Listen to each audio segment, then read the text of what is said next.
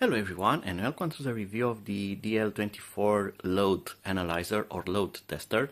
This is a device mostly used for determining battery capacities or testing some type of power supplies, and we are going to go through those options. It has four working modes, such as constant current, constant voltage, constant resistance, and there was another one. I think it's written somewhere here, but that's not important right now. And it looks really nice. Comes in this shape, if you can call it like that. It doesn't come with a case. It's kind of do-it-yourself, but not doing it yourself. And has this rubber band here, which I'm going to take off. That's to better hold the screen here during transport, although it's fixed on the board, but that's kind of an extra protection. Right, so we get a power supply. It's a 12-volt power supply with 1 amp. We get this matching for European plugs, and we get some extra wires here.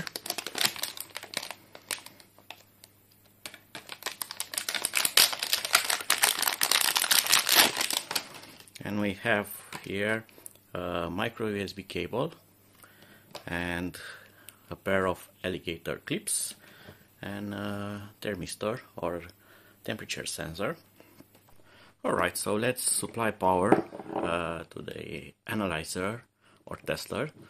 You may wonder why a load tester uses an external power supply while it could use power from the tested supply. Well, that is for increasing the accuracy, because the device itself will not drain power, making calculation more exactly using an external power supply. So it only has logical things to measure, and it will not influence the power draw with its own draw. That makes it a very good idea. Alright, so here there goes the power in, and it does a quick sound, and we get this nice colored LCD screen, and you can see here a CC, that it's constant current mode.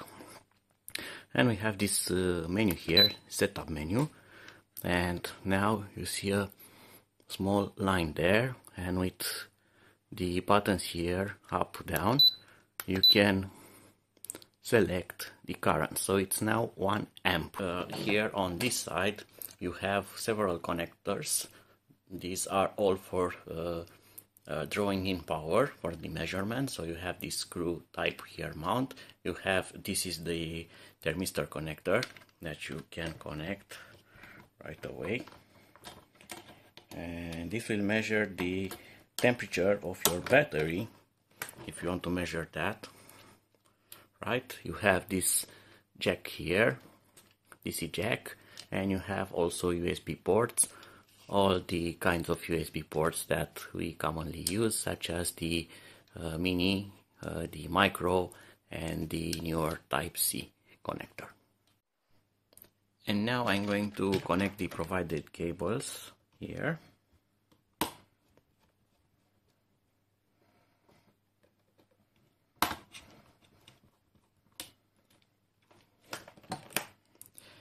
They are pre-soldered, which is a good thing.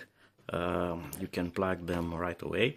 Also on the board here there are labels and instructions for everything that you need. So each connector is labeled and buttons are labeled, so it's kind of easy to use right off the box. You can discard this user manual, scan it, because it's not printed correctly, but you can find the software on the internet. I'm going to leave a link in my video description from where to download the software. So this is the plus wire here, which I'm going now to fix.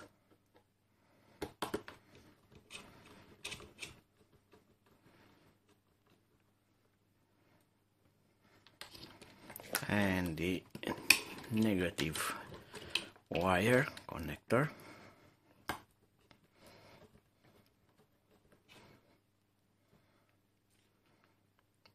And as simple as that, now I can connect my battery that I want to test. So I'm going to power on this charger. It puts up really fast, and I'm going to connect these alligator clips to the battery plug. That is connected, and you can see the voltage right away on the display here.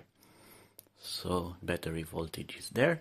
It's in CC mode. I'm going to set up a discharge current of 1 amp, and I'm going to press start, and it's now on, and it's drawing 1 amp constantly from the battery, and you can monitor everything here, such as the internal resistance, the power,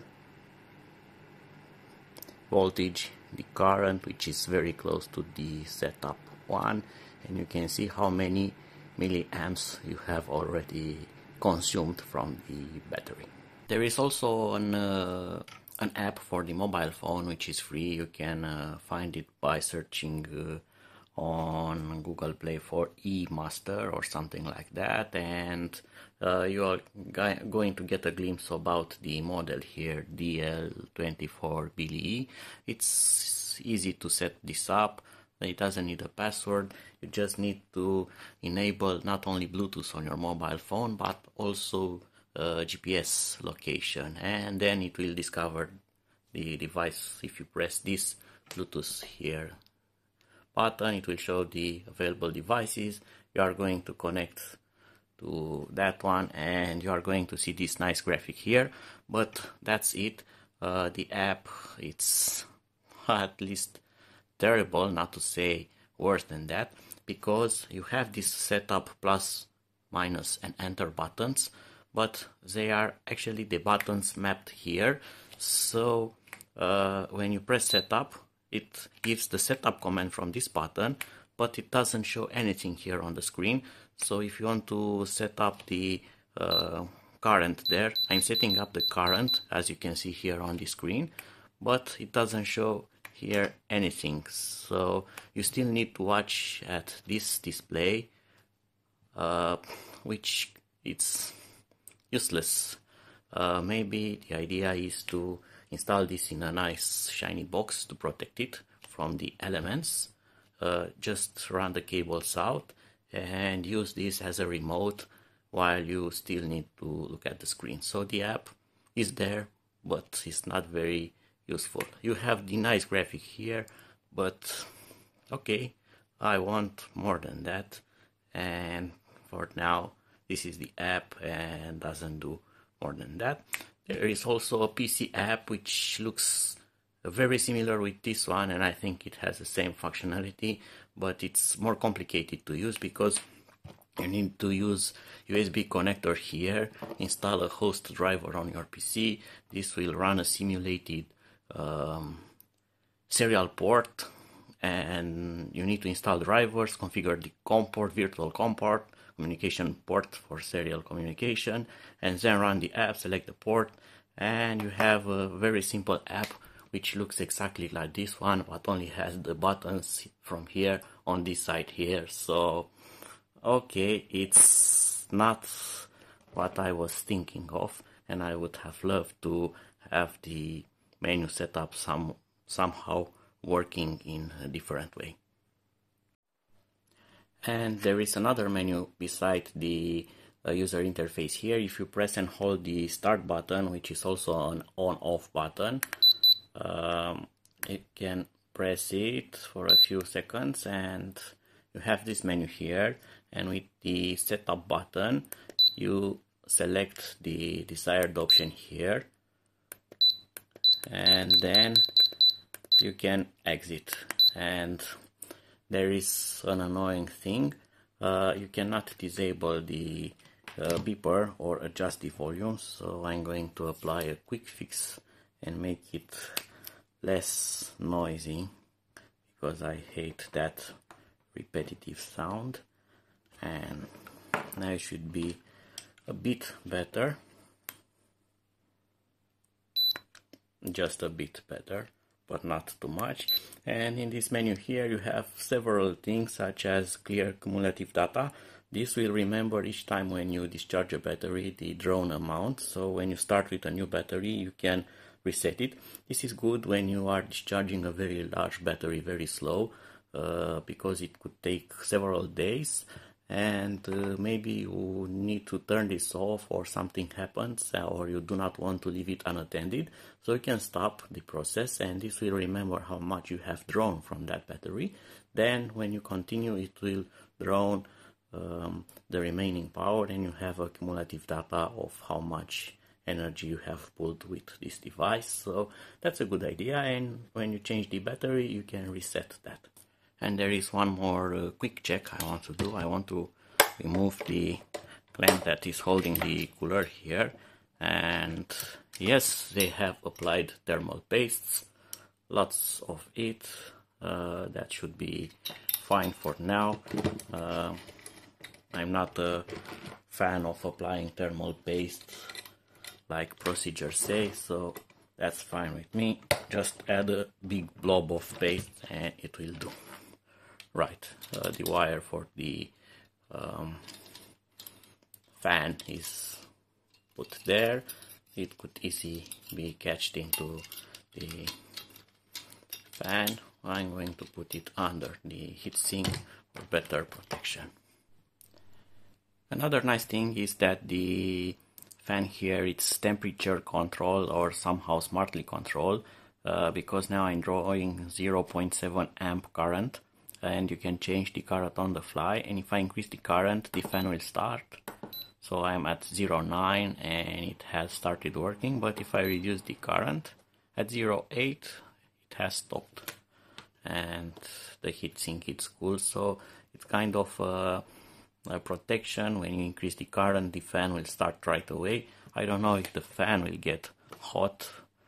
I don't see a temperature sensor on the heatsink, so it might be, nope, as you can see it does have some temperature sensor. Probably it's installed on the board next to the discharger circuit here. On word of caution, when you use this kind of device, if you want to use it with LiPo batteries or lithium batteries, do not use the constant voltage option. That forces this device to draw a load that will make a voltage drop of the battery to the setup voltage. So for instance, if I have